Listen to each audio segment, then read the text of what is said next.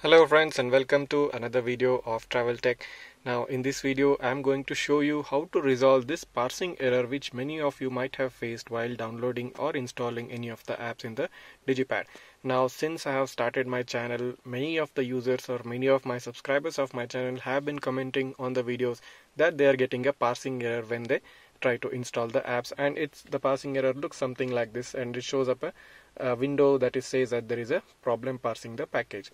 Now many of you have commented below, many of you have messaged me personally and also written in Facebook and every other social media outlets that you are facing a parsing error whenever you are trying to download or you are trying to install any of the apps which I have shown you how to download and install in the digipad.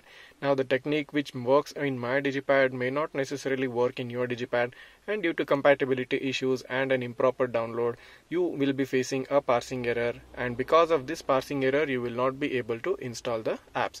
Now in case you do get a parsing error, in this video I am going to show you how to resolve this, what is the solution for this parsing error, and how you can install any of the apps easily on your digipad without getting any sort of a parsing error. So let's just go ahead and let's get started.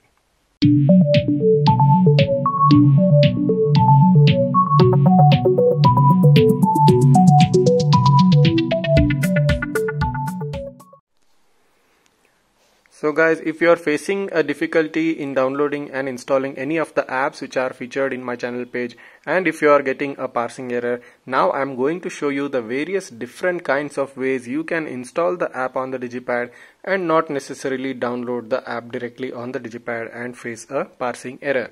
Now the first requirement for you in order to download and install any of the apps in digipad is that you need to have a laptop or a personal computer at hand.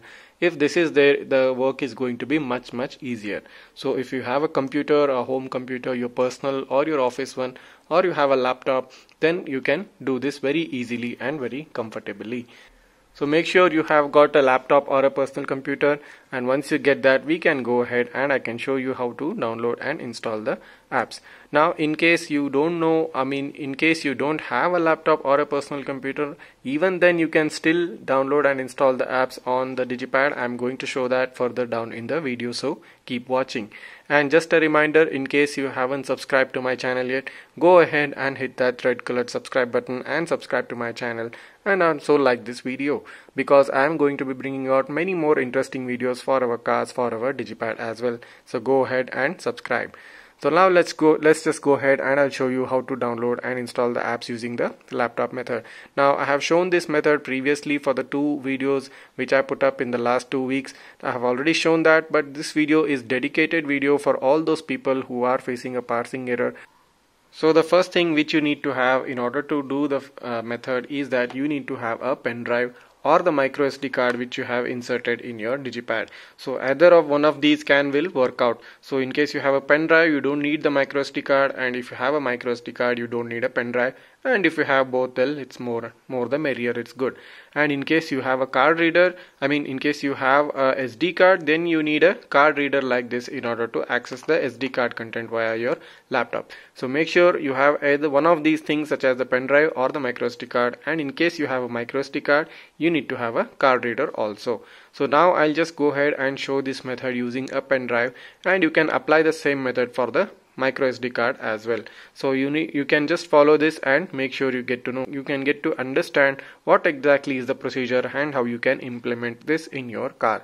And there is, as I said, there is one more way wherein you don't need a pen drive and also you don't need a micro SD card. You can transfer the files wirelessly to the digipad using your smartphone. I'm going to show that also further in the video.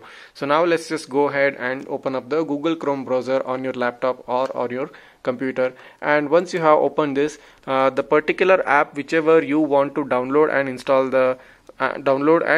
in your digipad, I would have surely given a link in my video, the link which you have to type into the URL address. So in this case, for this video's example, I'm going to take the Firefox browser and I'm going to show you how to download and install the Firefox browser without having any parsing error, because that is one of the most commented apps regarding getting a parsing error. So I'll just go ahead and download and install and show you the Firefox browser using this alternate method. So the URL address for the Firefox browser is this, that is bit.ly/TravelTECH Firefox. So once you have typed in this address in your Chrome browser on your laptop or your computer, just press the enter button and wait for that web page to load.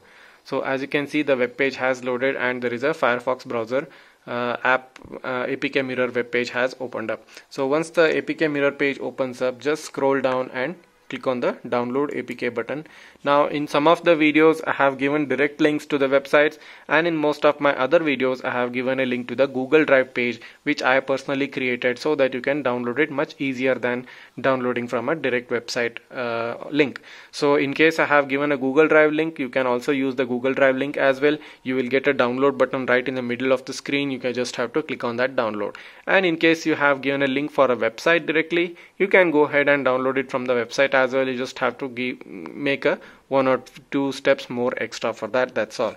So now once I click on the download, it is going to ask me where to save the app. Now I'll just select the desktop because it is easier to access, and I'll just click on the save button.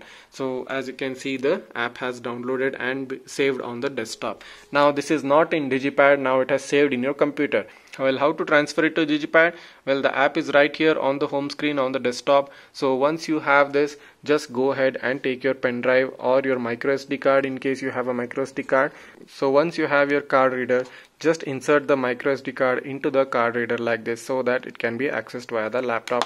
And if you have a pen drive, you can use it immediately and directly and insert it into the laptop without a need of any adapter. So right now I'm going to plug in my USB pen drive, Sony pen drive, into the laptop, or in case you have a PC, you can plug it into its USB drive as well. And in case you have a micro SD card with a card reader, you can also insert this into the pen drive slot, USB slot, wherever it is available. So in this example, in this video, I'm just going to use the pen drive. So once the pen drive has been inserted, go to the downloaded APK file on the desktop as it is here, because this application is not going to install in the Windows, so there's no point in clicking double clicking here. So just right click on the app and click on the send to button. So once the send to button gets opened up, your pen drive which you have inserted into your PC or your laptop is going to get detected, and in this case it is the Sony pen drive in this video's example. So I'll just click on the Sony button. So now the app is going to get copied from the desktop to the pen drive using a copier. So once the app gets copied completely, make sure it is downloaded, copied properly and completely, and do not remove the pen drive until and unless the copying dialog box completes its process and the entire file gets copied properly. So now the copying has completed and the app has been transferred from the desktop to the pen drive. Now once this is done, just go ahead and click on the show hidden menu button here and click on the eject USB drive, because this needs to be done properly in case the file is not downloaded properly, and if you remove the pen drive without ejecting here, the file might get corrupted and may also not install in the digipad.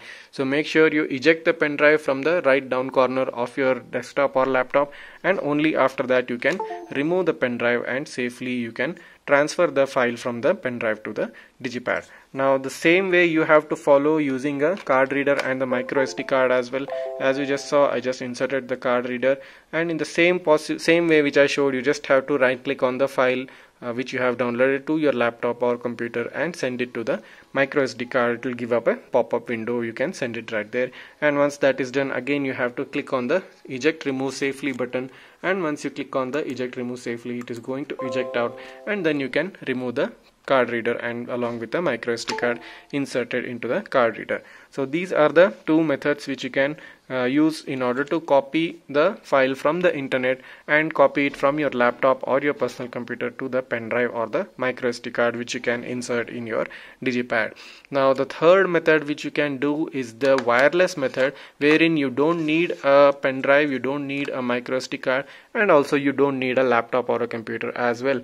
What you need is just your smartphone. Yes, it is mandatory to have a smartphone. You cannot do this if you have a feature phone like the older phones which had no internet connection.